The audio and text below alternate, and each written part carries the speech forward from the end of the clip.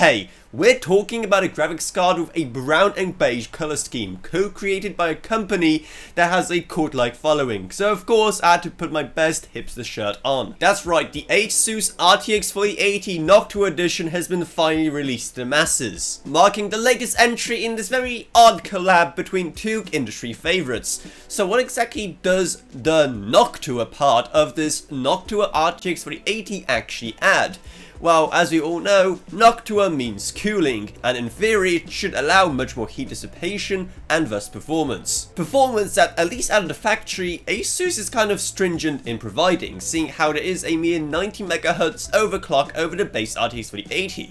Now granted, with the cooling on this graphics card, you'll be able to take this manually way above that 90 MHz, so as long as you're ready to put in the work yourself, or just hit the Auto OC button in your program of choice, it's gonna be all fine. And you are gonna have a lot of room to overclock, seeing how this is a quad slot card with two of Noctua's most efficient fans bolted on. What, you thought it's gonna be smaller just because it has some of this premium cooling on the market?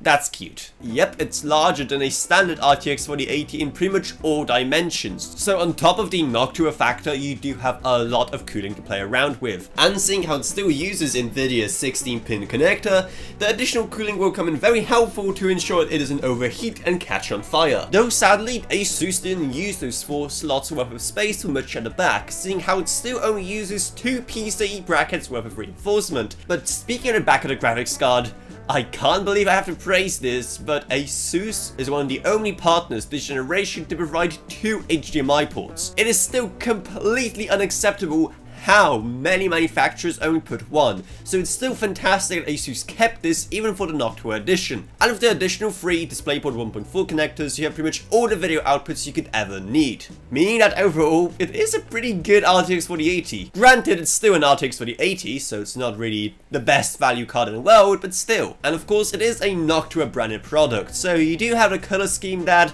many people may not like, but especially if you do already have other Noctua products in your PC, like for example a Noctua CPU cooler or Noctua case fans, it might actually make for an overall interesting look.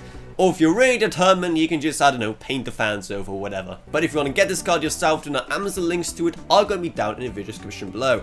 And while you're still here, maybe check out our Patreon, because even a single $1 a month truly goes a long way, while you get awesome perks as well. I'd also like to thank my existing patrons, Gavin Burns, Ryan, Aki Beach, Rage, Elavronic, Aldrich Welcome, Meg Sumner, Shane Allcroft, Lansby, and Sharon Odgun. Down there you can find our merch store, our Discord server, and our social media links as well. But anyway, that's about it, so I hope you enjoyed this video. If you did, then remember to subscribe, like, whatever, and I'll see you all whenever I make next.